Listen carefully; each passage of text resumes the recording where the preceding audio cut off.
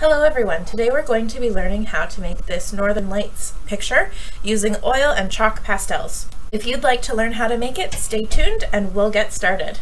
For this project you will need a piece of black construction paper, some oil pastels, and some chalk pastels. You may not need all of the colors that I have, and you may choose to use some other colors as well. Let's get started. This is a landscape. That means that I'm going to have it turned sideways instead of lengthwise. I'm going to start with my oil pastels so that I can create the land features and they'll stay before I add my aurora borealis in chalk pastels.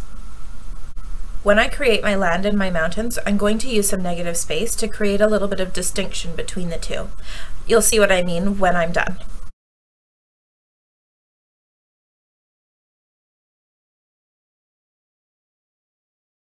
Now that I have the base done, you can see that I've left some black lines to differentiate between the mountains and the land. The next piece I'm going to do is I'm going to do the aurora borealis. When I do this, I'm going to use a variety of colors and then I'm going to smudge them together. That's why I'm using chalk pastels.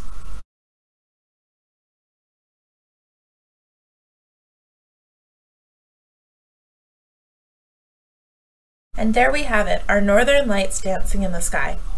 If you'd like to share your picture, you can upload it to our Celebrations of Learning channel on Teams.